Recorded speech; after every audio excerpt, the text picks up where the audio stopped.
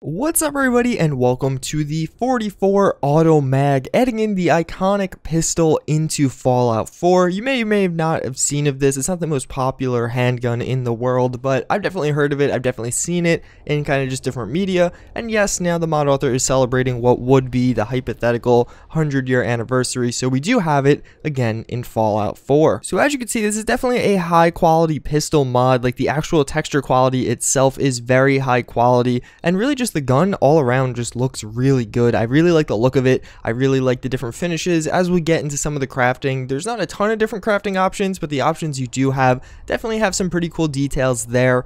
But nonetheless, again, just a really cool, like, kind of different pistol mod that had some effort put into it. So here we actually have it in first person, and let's just take a few shots with the gun.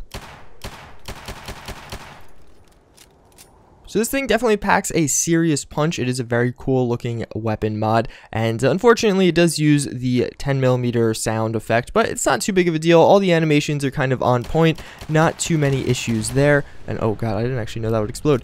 But regardless, it is a pretty cool gun, and again, there's no huge issues. I'd love to see that sound effect updated in the future, but for the time being, it definitely is sufficient. So to actually get the gun, you're going to want to travel over here. I mean, there's not really a better way to show you. Basically, it's over this way. There's a picture kind of detailing where it is. It's basically going to be up on this little ridge. And when you actually get the gun originally, it's going to come with some obviously ammo and another 44 Automag and a few other things. This is actually, I think this little chair and everything is here by default, but the gun is added in. But when you actually get the two different guns, it's going to come with this rusty texture. And as you can see, the rusty texture is going to be doing, well, frankly, a lot less damage than my fully upgraded one. So as you can see, we have 248 to 99. So let's actually take a little bit of a look at the two different ones. So here obviously is the kind of finished and nice looking one, and here's the rusty one. So everything is pretty much the same as far as sound effects and all that go. The gun itself just actually looks a little bit worse, which I kind of like. There's a few other weapon mods that do this. Obviously, it still is packing a serious punch at the ammo, or at the 100 damage per shot for a pistol. But regardless, I just really like that little touch, and I think it's pretty cool. So as I did say before, in the weapon workbench, you do have quite a few different options. First and foremost, you do have the rusty receiver. That's what's going to come with, but as you move forward, you're going to get all these other receivers, which are going to look much nicer. And the receiver is actually the receiver, it's not the barrel. So you could change the rusty barrel when you get to the barrel. Regardless, as you can see here, we have a bunch of different options. You have a hair trigger one, a hardened one, a powerful one, etc., etc. So let's actually put on the hair trigger receiver to be a little bit different. And then we actually do have a few different barrel lengths. So as you can see here, we have the normal barrel, which is going to be the rusty barrel, which is 6.5 inches long. That's what I was using on my other gun. But you also do have a 4-inch option, an 8.5-inch option, a 10-inch option, or a 12.5-inch option. If you actually look at the range on this thing, 305 range versus the 179 or 125 that you or the 179 really is the one I guess we should look at that you have there, is a pretty big bump. Obviously the accuracy isn't going up too much, but it's still really nice to have this. You could definitely make this kind of a I don't know, you have options with all these different barrels. That is a lot of range, so definitely going to be probably a good amount of range for how far you're going to be shooting. So this I actually love. Mod authors never do this, and I don't know why, but well, I know why, but regardless, we do have the standard grip there, as you can see, and then we do have the rubber grip right there. So as you can see, the rubber grip is going to look a little bit different, nothing too crazy, but then we actually have a wooden grip, which is basically going to be a brown wood texture. The material and all that is kind of the same as the rubber grip, but it actually looks a little bit different with that wood texture. And then we have the sharpshooter grip, which is actually going to put little rivets in for your fingers. So I absolutely love these changes. So often do we just get, okay, here's one grip, here's grip 2 that has better stats, and here's grip 3 that has even better stats. This one actually, even though the changes are so minute, I just really like that. I feel like, again, so many mod authors don't add that little detail in, and just those 3 little notches make such a big difference, at least in my eyes. So we can move on to, we do have a few different magazines here. You have a quick eject magazine, so that's just going to be the normal capacity, which is going to be 7.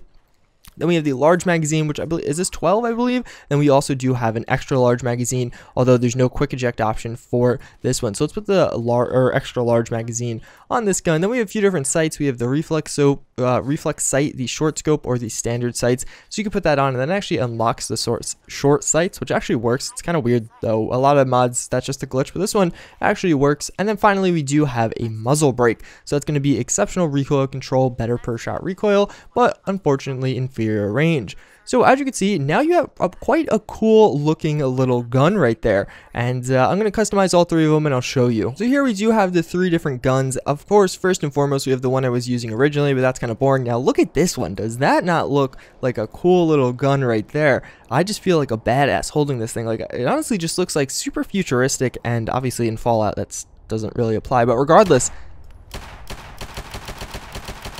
And that's the hair trigger receiver we do have on there. So this one's going to have 14 shots, so it's 10 shots, not 12. So this is the extra large magazine, that's 14. And then the large is going to be 10, and then the regular one was 7. So here we also do have one with the super long barrel there. So it's going to have the longest barrel available and this little short scope, which is, it's pretty cool. I like this. I hate short scopes from vanilla Fallout 4, so I have that issue. I'd love to see some see-through sights integration, but this is the one that I think really shines. Like, look at that. I just think it looks so cool, especially in first person while you're holding this.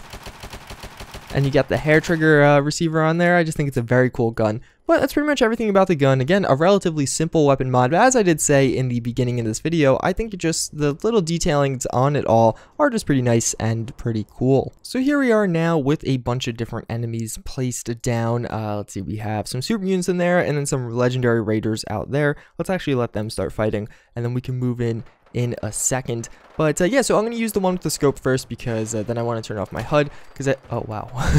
So this thing actually, these are just regular super mutants, so we do one-shot them. Oh, that's a rocket. Hello. But I'm pretty sure the raiders are going to fare a little bit better. Uh-oh, that's also a rocket. It's kind of, oh god, this guy's hitting me with some of his rockets, but it does pack a powerful punch if you actually could, like, hit your shots. And where's this guy with the rocket? He's right there. Oh, what? I didn't know. I just heard him. I don't know if I'm just really inaccurate or my sight's a little off. I mean, maybe it's a little both. But as you can see, if I actually hit some of these guys, I do one-shot them. But screw that. That's not what we're here to see. We're here to see some action with the other versions of the gun, aka the cool versions of the gun. So let's go run down here. It's weird not having crosshairs. But let's take out this one. This is the one I actually really like. And this is going to be the like quick one. So I'm getting hit by one of those like radiation guns, which I don't want to happen. But as you can see, you could blast people away with this thing. That is awesome. That is a ton of fun to use. And I can see how it gets a little bit obnoxious, though.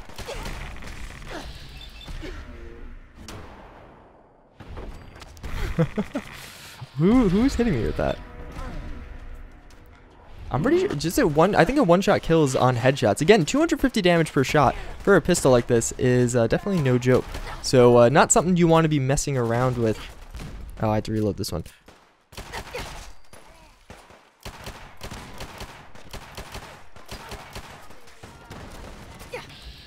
Obviously, this one not doing quite as much damage, about 100 damage less than the other one, but you do have that much higher rate of fire, and I think it just looks a lot cooler. But obviously, you could have it doing more damage without it looking cool. Let's actually switch to the longer range one to try and take this guy down. I really wish we had a few more sights. I think that would be awesome on this, because especially with some of these longer barrels, like this isn't super impractical, at range. It's just kind of difficult to use at range, because I feel like, well, I like refuse to use the vanilla scopes in Fallout 4. So then if you are like me and don't want to use those, you can't actually really hit people, because aiming far away with this scope or sight is kind of difficult.